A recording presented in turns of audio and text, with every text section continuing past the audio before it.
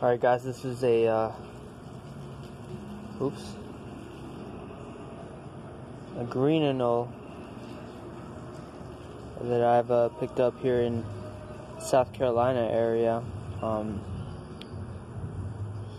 Lexington, Columbian area, Newberry area, and I don't know, he looks pretty different to me. I'm used to a lot of the green anoles in Central Florida that just, I don't know, look more angular, more long and skinny. And this one, he's a very good size, man. He's just a very healthy male. He's got a good body on him. I love his scales. He looks like he's trying to finish off his shed right now. But yeah, man, just a great find. I found him right here along this brick wall. Actually, he was sunning over there, but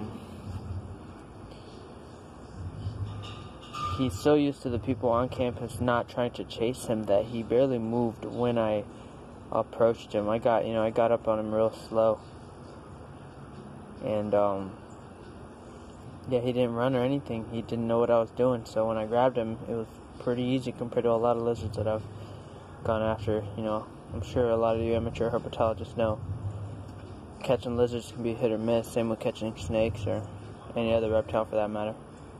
But yeah, some good focus on him. Great tail. Looks like he might have lost it once or twice. But not a bad find.